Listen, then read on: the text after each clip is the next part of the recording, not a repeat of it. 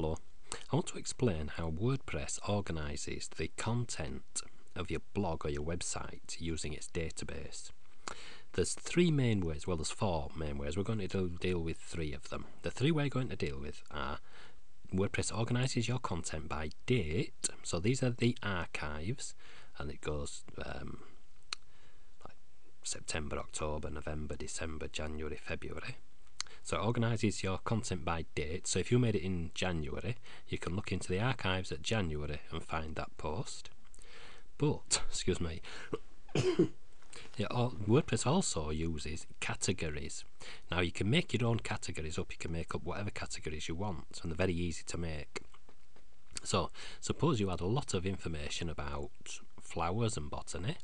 You could just make a category, and then every time you make a post that's that fits in that category, you just assign the post to that category. Or food and recipes, that'd be a popular category for a lot of people. So as well as categories, there are tags, and you assign a tag to a post. Or you can assign several tags to a post. So let's have a look. These are at the bottom of the post, it's telling us here that it was posted by Rosemary. It was filed in the bits and pieces category. A category is like a chapter of a book. If you think of a chapter of a book, it's a place where you can put a lot of other bits inside it, and that's what a category is, very similar to a chapter of a book. And she's also assigned these tags to the to this post. Now the good thing, or the interesting thing about this is, if we can have a look, right, if we go to, say, if we click this tag, says clocks, that'll take us to a page, a bit like a blog page, that takes us to all the posts that are about blogs. But if you have a look here in the URL, it says tag and then clocks. So we could go to tag clocks, and that'll take us to all the clock tags. So all these posts will have something to do with clocks.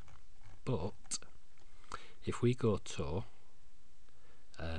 the winter tag, if you watch here, it'll change to tag winter. So and all these posts will have something to do with winter. And then if we go to a category, say handmade things, see now instead of saying tag, it says category, and it's the category of handmade things. Now this is really useful for building lists of posts that you've made.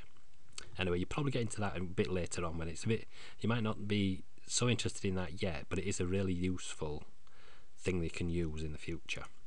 So how do we add posts, categories and tags?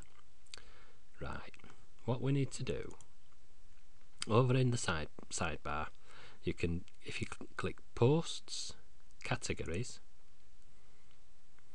here you can add as many categories as you want. You could add 4 or 5 at a time if you want to. I wouldn't recommend having more than 4 categories to start with. Keep your blog fairly tightly focused if you can, and then add more categories if you need to. Excuse me. Pardon me. Right, so that's how you add new categories, and you can add tags in the same way. So with posts, tags, and just add a new tag. There you go. But most of the time you'll just add the tags and the categories as you're making posts. So if we go to posts, add new, and down here when you add your new page, put your title in there, your content in here, and then here we've got the categories tab here. And these are categories that are already in this blog, that have already been made. If you want to add a new one, click there and add one. Or tags, you can add tags here. Or you can choose from the most popular used tags and just click one and it will add it for you. In theory. There we go. Biscuits, bones and dog treats there. And if you want to get rid, just click there. And it'll go away. Or type it in by hand. If you type more than one in at once by hand, put a comma between them. Right, so that's how you add the tags and the categories to each post or page. Well, you can't add categories and tags to pages, just to posts. You can't add them to pages. What you can do, you've got a default category. When you first get your WordPress site or blog, it'll have only one category, and that category will be called unclassified.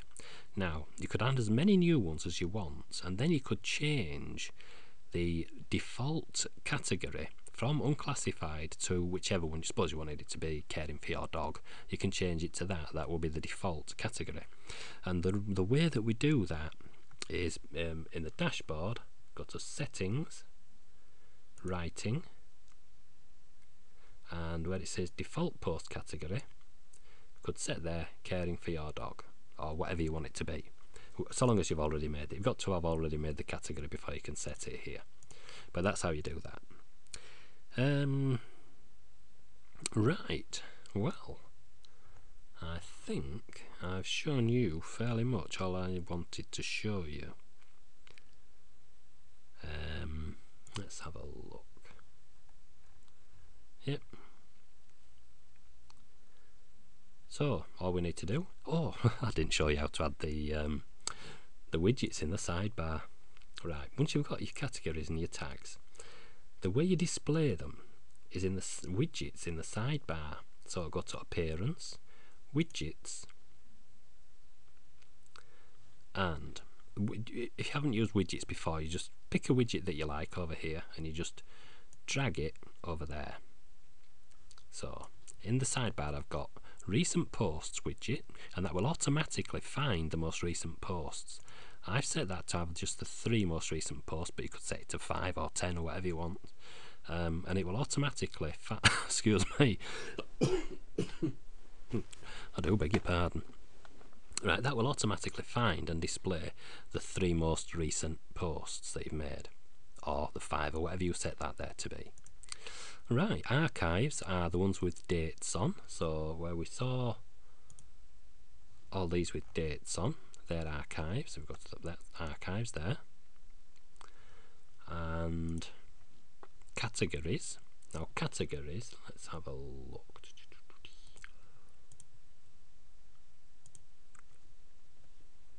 I'll show you the actual page that one relates to, and then taking its time. There we go.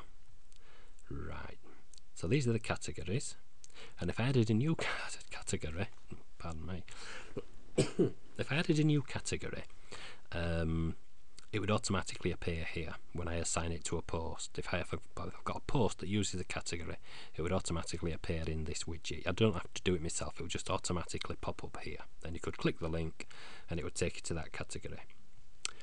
Right, so that's how you actually display the categories and archives in the sidebar using widgets. So let's have another look, see if there's anything else I need to tell you. No. When you're adding tags, basically a category is a broad subject, like a bit like a chapter of a book, and I think of a category, of a tag, as like the index in the back of the book. It's just a very tightly focused, often a little snippet of information that's also in that post. So this is the category is the main topic, and the tags are just little bits of extra snippets of information that are also in the post, but that's not the main subject of the post. You assign it to the category, that's the main subject, and then your tags are just a little extra bit of snippet of information that's also in there.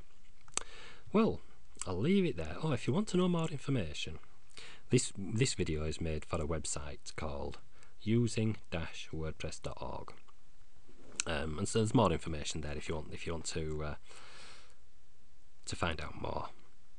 So thanks for watching. I do hope you pop back when I'm not so full of cold.